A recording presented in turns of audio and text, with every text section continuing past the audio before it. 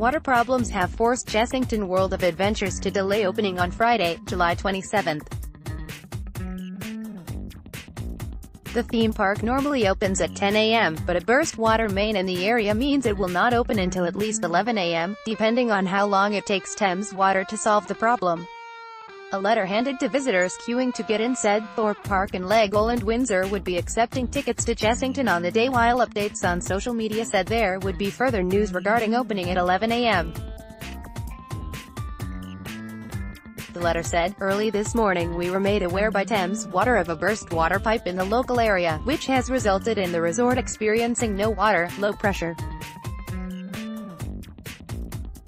We are currently working with Thames Water, which has teams in the area looking into this." The letter added, "We appreciate that it is frustrating. However, please bear with us and we apologize for any inconvenience this may cause." Chessington's Facebook page said guests in its hotels were being given bottled water, but several people complained that this had not been enough.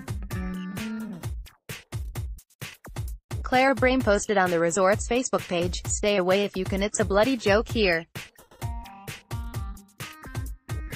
The management haven't been seen and are very reluctantly handing our 2 cups of water for teeth brushing even though there are plenty of bottles of water available. Such poor management and a basic human right not being provided effectively." Another guest, Katie Potter, said only 1 cup of water had been provided for her at breakfast and the toilets were not flushing.